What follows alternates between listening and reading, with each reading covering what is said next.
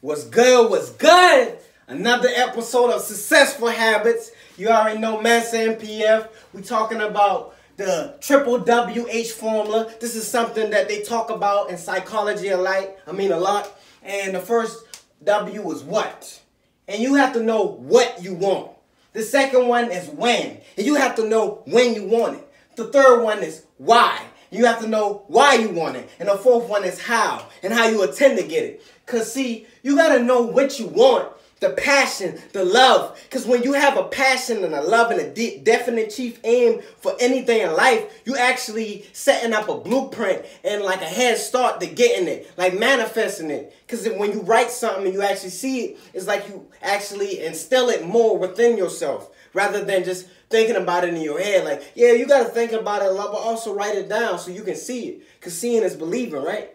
Second one is when. You have to know when you want it. So when you put in short-term goals and long-term goals, and you actually setting them, and then you actually looking at them like, okay, I say in 2 years I'm supposed to have this, and in 4 years I'm supposed to have this. So it's like you got something to go by instead of just going spontaneously in everything you do. So it's like when something happens and you get done with that, then you're like, all right, what's the next thing we should do? No, have everything already planned out. It's like you going by a guideline, and you need that.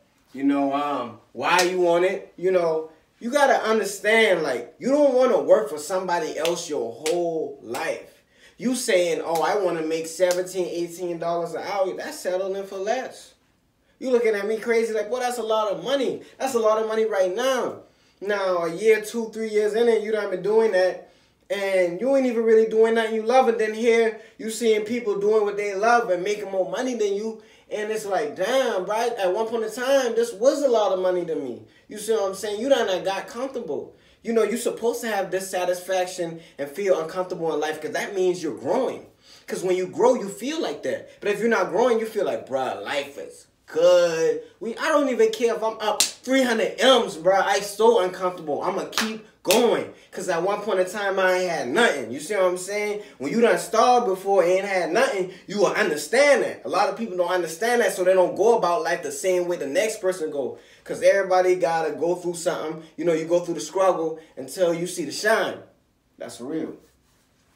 Okay? The last one is how you intend to get it. You know, you can't just think, oh, let me just walk by faith and not by sight. You got to put some action in it. You got to do some type of work. You can't expect to change what you got going on doing the same old BS. Like, that ain't adding up. You know what I'm saying? Like, what are you going to do? Are you going to stay like in stagnation and shackles, not moving, waiting until the next person say move and jump? Like, come on. They have the whole saying, oh, when somebody tell you to jump, you say how high.